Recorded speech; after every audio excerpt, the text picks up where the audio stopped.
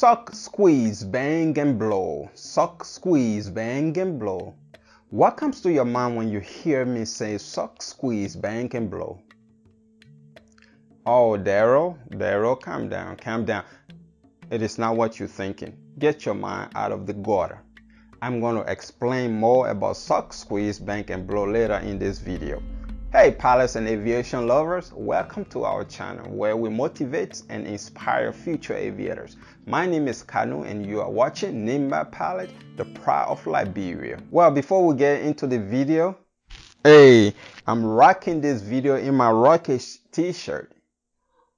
Somebody asked me, where can you get this shirt?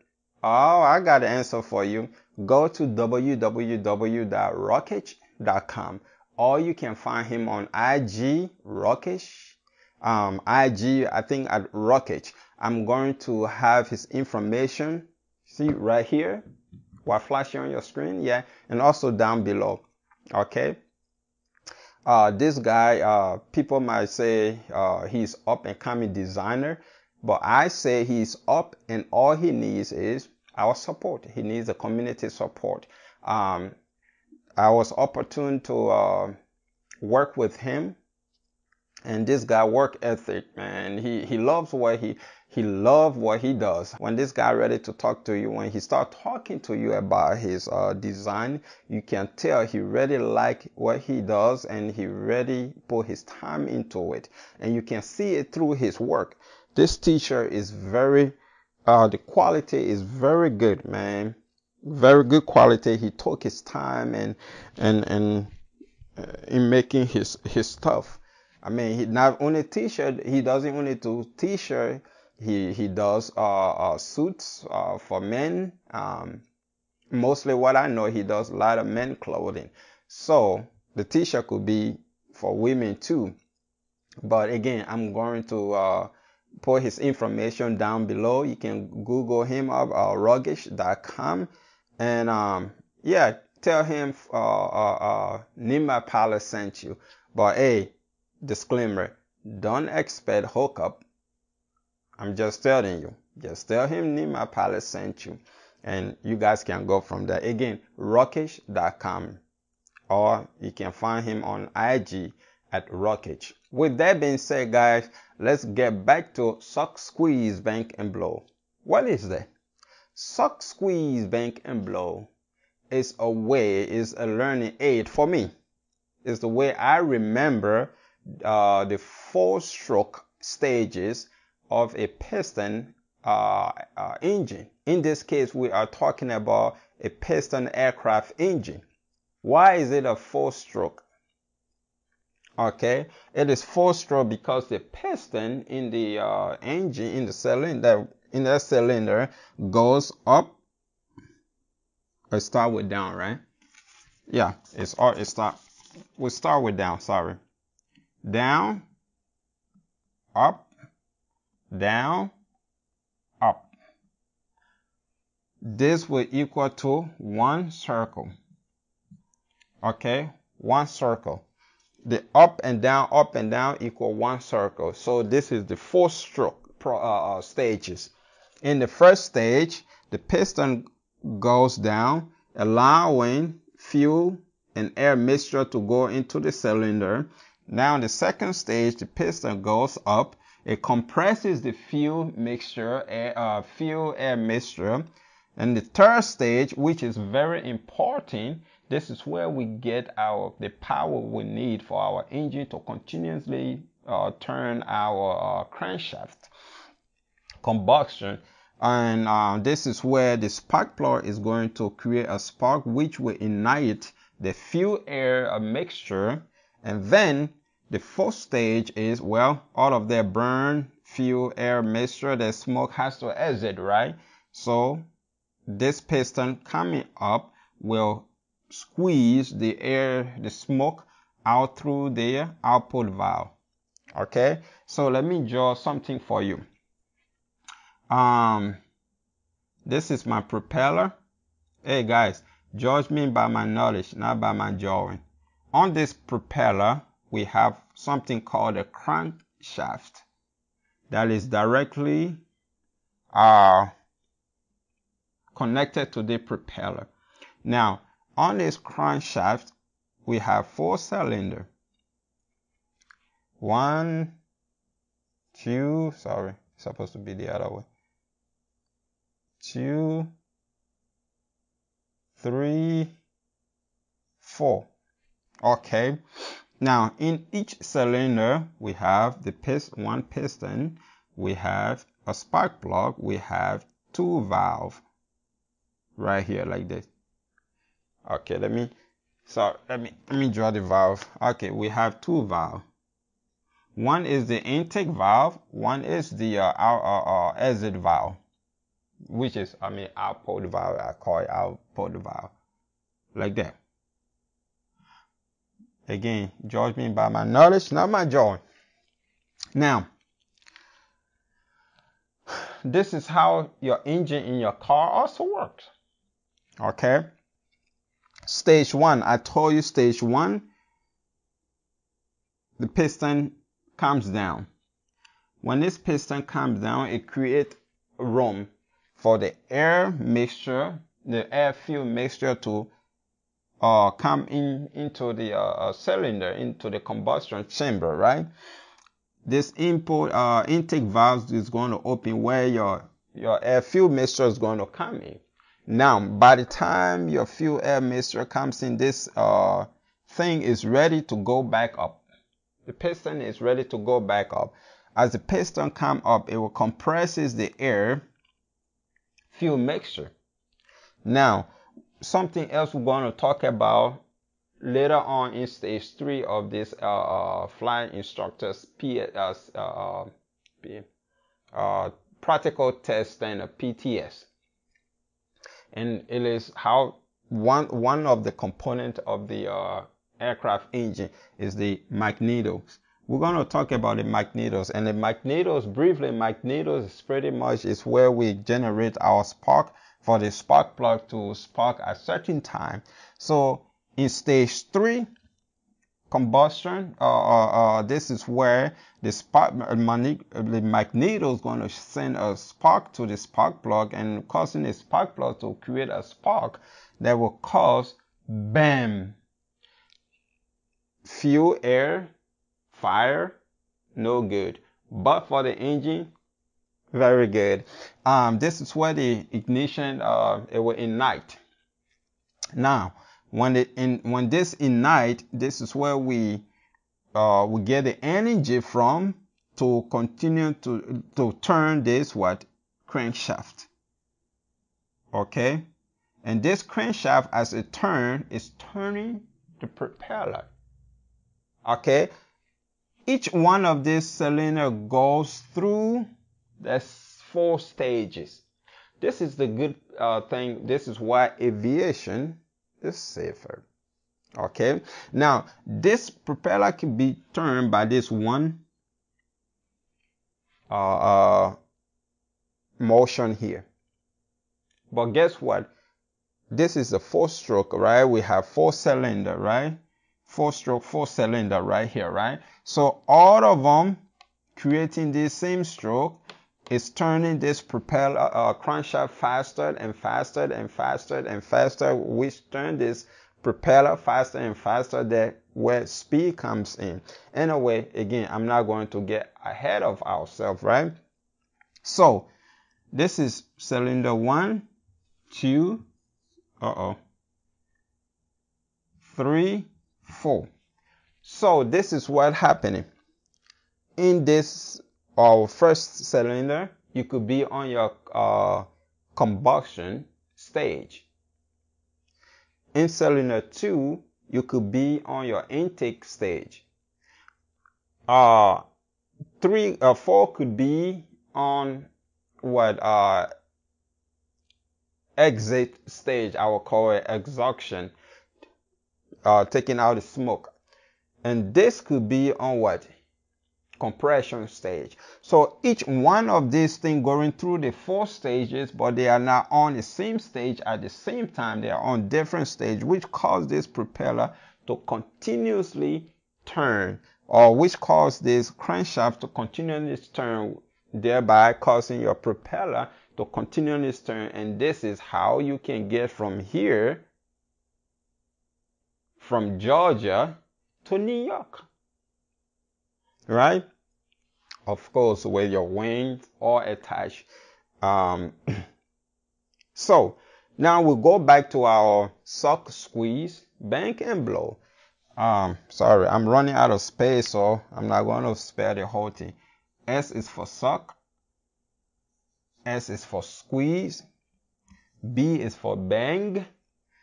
B is for blow. SSBB. Okay, this is how I remember suck, squeeze, bang, and blow. This is a lot of information for someone who is just getting into aviation. So we have to find a way to be able to learn these things, right? Or your instructor has to find a way to be able to teach you this thing. So, suck. When you suck in something, what are you doing? Intake. Right? You're sucking it in. You're intaking it. So, suck, intake. First stage. Squeeze. When you squeeze in something, what? You're compressing it. Second stage, compress. Let me just put it that way. Second stage, compress. Squeeze, compress. Bang. When you hear bang, what is going on? Yeah, it's a loud sound, right? Ignition, ignite, E-G-N. Okay? Fuel, air, mixture, ignite, right? There's bang. It make a lot of noise, so that's your bang. Blow is your fourth one. When you blow something out, what are you doing? You don't blow something in, do you? You suck something in, but you blow something out.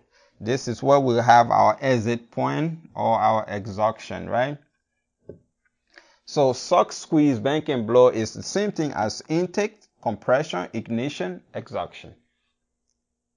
Why are we doing this? Every student beginning when they start learning, there's one thing they activate. There's one thing they activate. What is it? It's the rote memorization. They learn something not knowing the what about that thing. Okay, they do something because their instructor said it's safe to do so. Because they see that it is safe to do so. They don't know how it works, why make it work. They don't want to know at that time. That is what we call rote memorization. When, as a child, when you're learning your alphabet, you don't know that you can use the alphabet to write a letter. All you know is A is for apple, B is for ball, right? A, B, C, D. You don't know what you can do with that A, B, C, D. But as you continue to grow in your experience, you continue to learn, you will come to the understanding that, yes, I can use alphabet to write my own name. I can put alphabet, I can arrange alphabet to write a letter. So it's the same thing here. As a new student, as a student pilot, as someone new into aviation, explaining this whole process, they don't really need to know.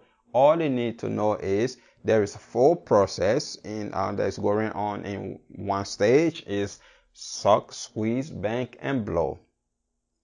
So what is our topic of today, man? That thing took me forever to bring out our topic of the day. So what is our topic of today? As you can see, is techniques of flight instructors. Techniques of flight instructor. We are on the F.O.I tax F, and it is titled Techniques of Flight Instructors. Flight instructor, as we have learned from tax A, B, C, D, E, and yes, if you haven't watched it, we encourage you to go back and watch tax A, B, C, D, and if you have not yet done so also, please consider subscribing to our channel. But anyway, A, B, C, and D, E are up. You can go and watch it. And throughout this task, we've been talking about flight instructors, and our goal or our only reason of being a flight instructor is to help the student learn. Like we've said so many times, Um, People are from different backgrounds. As we all know, people have different experience. Therefore, people have different perception. So your job as a flying instructor is to learn how that person is, or how does that person learn. The best way to teach that person by knowing that you're going to effectively teach that person. So by coming up with ways to be able to teach a difficult task to your student, it is the techniques you use to do that, to accomplish that. So we're going to be going through some of these things we've already talked about in throughout this text, and I don't know why the FAA decided to make this task for us to go over, because most of the things we've been talking about in tax A, B, C, D, most of them are mentioned in this tax. But anyway, the first thing we see is obstacle of learning. How do you, as instructor, tackle that? How do you get through the obstacle, bypass the obstacle to be able to teach your student, to be able to help your student learn? Again, we are from different background with different perception. English could be what? An obstacle for a student. How do we as flying instructor find a way to teach the student and get them to learn what we want them to learn? Physical discomfort. Well, how will you teach your student on when he's sick? Will you still take them up higher in up altitude when they're having headache? Will you say, okay, you know what, you're not feeling good? Hey, let's just go and do the ground section today. Okay, anxiety. Flight. Some people are scared of flight, but still they want to learn how to fly. Anxiety can take their focus from what they're supposed to be learning to what their own safety, right? And that will be an obstacle because you're not getting through to them. Why? They're not paying attention to you. Not because they don't want to, it's because they are anxious. Okay. We talk about assessment, and assessment is one of the important steps in flight training. It's vital to flight training. So, and on this channel, we stressed on being constructive in all of your assessment, okay, and critique. Be constructive. You want your student to learn from it. We talk about a different type of assessment there is. We have decision-making process. We have performance-based assessment. We have rating assessment. But for us as instructors, we will mostly be working with two: performance-based assessment or decision-based assessment. Your aeronautical decision-making. Okay? Hey, you coming into land. Short final, you're too high. Are you going to force the aircraft down, or are you going to go around and do it all over? That is you're going to assess that student based on that decision. Now, performance based will be you up there doing a steep turn. How they are performing the maneuver. Are they performing it the right way? The assessment will be based on that. Okay, you can go back and watch Tax E, assessment and critique, and we dove deeper into this topic in the video. Demonstration performance assessment. So one of the example we have here for good techniques would be, for example, exchanging flight control. Now we have 3 different steps to make sure someone is always flying the aircraft. For example, the student is flying the instructor is first flying the aircraft and he wants to give it to the student. What does the instructor say? The instructor will start by saying, you have the flight control. Now the student has to acknowledge and respond, yes, I have the flight control. And then the instructor will have to go back and confirm that the student is actually holding the yoke and flying the plane. Then the instructor will definitely say, now you have the flight control. But the same way, the other way, vice versa. If the student wants to give the control to the instructor, the student must say, instructor, you have the control. Instructor have to acknowledge, I have the control. The student have to look at the instructor, make sure the instructor is controlling the aircraft. Then he or she must leave the aircraft now to the instructor by saying, you have the control. So these are good practice in a stereo cockpit. And this is mostly for airliner part 121, but we also practice it because our career, we're not going to just be flying this smaller plane all the time. We're going to, go to faster jet, and we're going to go above 10,000 feet. You see, so when you are below 10,000 feet, you are not supposed to be lecturing casual lecture. Every conversation in the aircraft at that altitude should be pertaining the safety of the flight, right? You can't be taking off and talking to your co-pilot about the night you have in the bar, how sleepy you are. No, that's not stereo cockpit. Use of distraction. These are techniques to kind of see the student decision making. Okay, you climbing up and your pen dropped from your pocket or from your lap. Now you climbing at VY. Which one is important right now? Is picking up that pen important? Then you pay attention to what you're doing. If you drop a pen and your student leave what he leaves flying the plane to go pick up that, now you know that you need to teach him more, stress more on decision making, because that was not a good decision that he or she just made. Because by leaving that control just for a second, as a new pilot, when you bend over to take that pen, guess where your hand is going? Like this. And guess what you're doing? You're putting an aircraft in an altitude that you don't want, you didn't intend to put it in.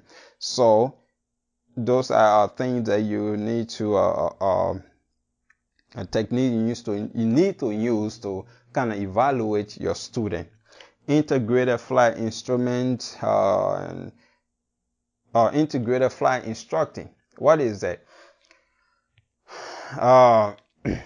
This is simply saying teach the student to look outside and also look inside.